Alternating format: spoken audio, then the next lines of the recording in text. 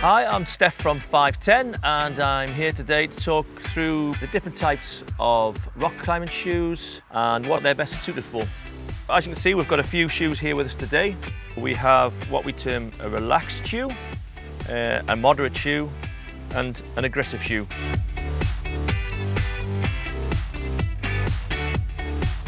So if I was to start with the relaxed shoe, normally a relaxed shoe tends to have a non-aggressive heel. So you can see the round on here, it's not pushing the foot too far forward. It's also got a leather upper, so leather tends to stretch a little bit. When you try these on in the shop, if you get a quite snug fit, you should be quite confident they'll stretch about half a size. The relaxed fit, this is going to offer a little bit of flexibility. So on less steep ground, on slabs, this is going to give as much surface contact as possible to help your grip.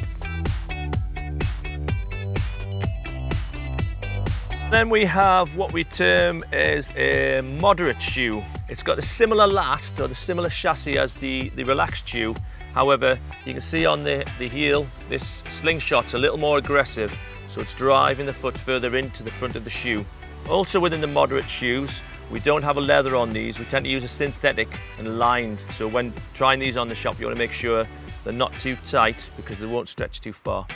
They're a little stiffer as well. This is going to offer a little bit more support. So on steeper vertical walls, on little edges, and offer a bit more support whilst climbing. So moving on to the aggressive shoes. Now you can see quite clearly this has got quite a turned down toe. It's fairly asymmetric, so twists a little bit, and quite an aggressive heel. And what these are great for is overhanging rock. So if you're hanging on, this helps to claw against small holes and pull the body in towards the rock, taking the weight off the arms. So really good for aggressive climbing.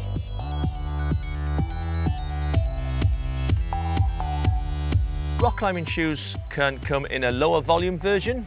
Often it's a lady shoe, but guys can buy these as well if they've got a thinner foot. Generally you'll have a lower heel, less volume in the heel, and less volume in the forefoot.